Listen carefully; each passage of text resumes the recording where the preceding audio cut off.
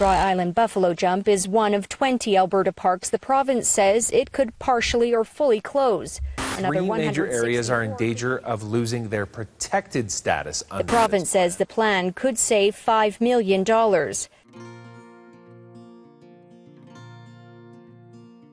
Defend Alberta Parks started in response to the government announcing that they were going to be delisting or closing 175 parks and provincial recreation areas. Delisting itself means that they lose their protective status, so they no longer are a provincial park or a provincial recreation area. They go back to being just public land or crown land. So by delisting and removing those protections, they are opened up to all kinds of different threats. We have so many pressures on our lands. We have so many industrial pressures and recreational pressures, and our parks safeguard this nature. And to think that, you know, nearly a third of our protected area system, our parks, are going to be lost and open up to industrial or recreational pressures is horrifying. A public campaign was needed for this because parks are public lands. So they belong to Albertans, and Albertans should have a say in what happens to them. We wanted to create awareness of this decision that Albertans did not agree to and were not informed of, and allow them to voice their opinion on it. When we heard about this announcement, this was also at the time when COVID was also rolling out, truly the same week. It wasn't only deciding what we were going to do about the campaign, but how were we going to engage Albertans safely during the pandemic. A conservation group, Defend Alberta Parks, says concerned Albertans have sent over 10,000 letters to MLAs. More recently, it's distributed hundreds of lawn signs. CPAWS created the campaign Defend Alberta Parks and was talking about it almost immediately.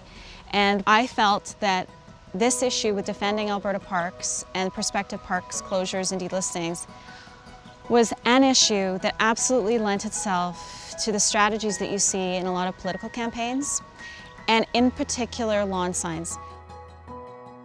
The lawn sign campaign started in the summer of 2020 in Calgary and received huge demand.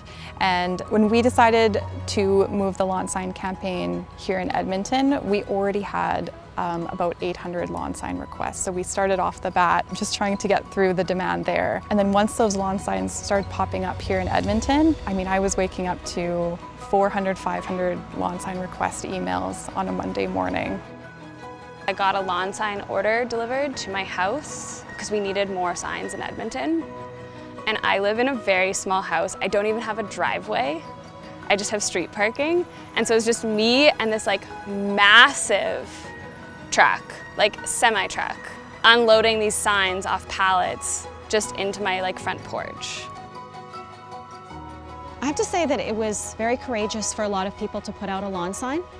People who have never taken part in any campaign of any kind before were compelled to go as far as putting out a lawn sign and showing their neighbors a very clear statement about what they value. It was very heartening to hear from people who'd never made a statement before to say this is the one that they were willing to make a statement on. This gave people a simple tool to do that, but even though the tool was simple, it still took courage.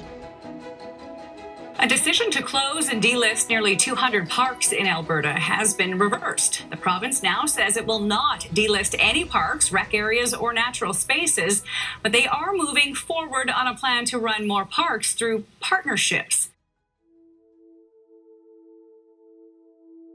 In December 2020, the government of Alberta walked back on the Optimizing Alberta Parks plan and said that the 175 parks will remain in the system. So the Defend Alberta Parks campaign was successful in achieving that. This was after 23,000 lawn signs had gone out across the province, 20,000 letters have been sent out using the online tool, and there was a total of 1,600 volunteers that signed up through Defend Alberta Parks across the province. And we truly did not even have enough roles for all of our volunteers that did sign up. So certainly worked at achieving our goal in protecting our parks. I think the most impressive stat from this project is just the sheer number of volunteers that we had.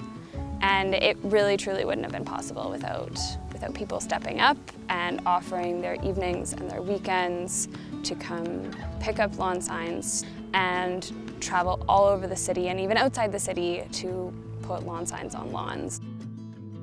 I am so incredibly proud of our team and all of the volunteers that got involved and just everyone who wanted to speak out. This campaign, I think, has shown Albertans that their voice matters and that if they speak out, change will happen. They stopped this decision from going forward. So it's a huge success and we congratulate all Albertans who got involved.